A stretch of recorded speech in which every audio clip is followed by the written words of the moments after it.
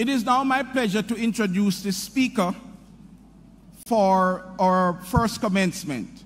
He was born in the United States in 1989.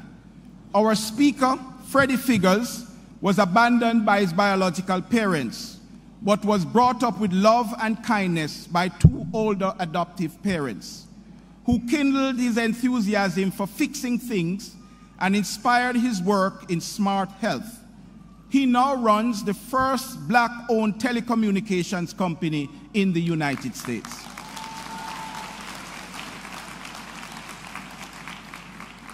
When Freddie was 9, his father bought him an old computer to play around with.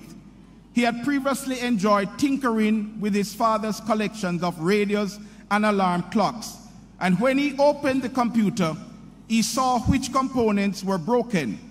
He realized that he could fix it with components from one of his dad's old radios, and soon his computer was working again. At age 12, he attended an after-school club and began fixing the school's old computers. His skill impressed the club's leader, who was the local mayor, and soon Freddie was being paid to repair computers for the mayor's office in the city of Quincy, Florida. A few years later, the city of Quincy needed a new system to ensure that everyone's water pressure was correct. A company offered to create software for $600,000 to monitor the water pressure gauges. Freddie, now 15 and still working with the mayor, offered to create a low-cost program, and this saved the city thousands of dollars.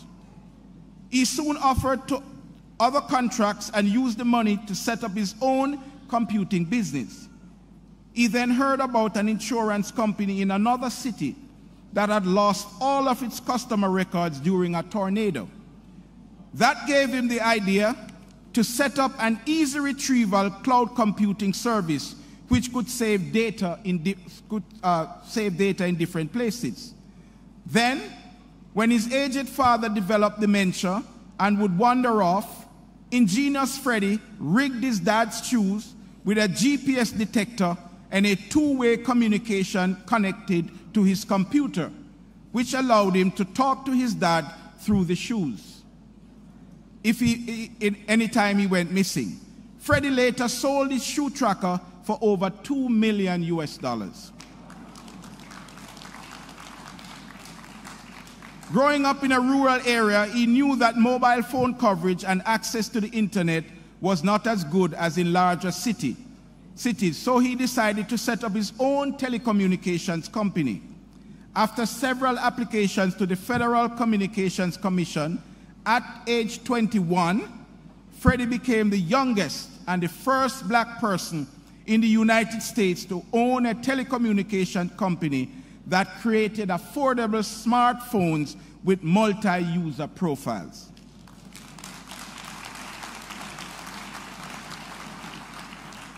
Additionally, the death of his granduncle from a diabetic coma inspired him to create a network blood glucose meter that can link wirelessly to any mobile phone, providing blood glucose measurements to healthcare teams and family members.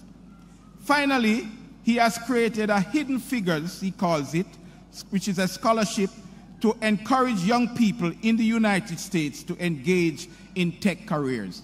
Ladies and gentlemen, please, I invite you to join me in welcoming our speaker for this first commencement, Mr. Freddie Figures.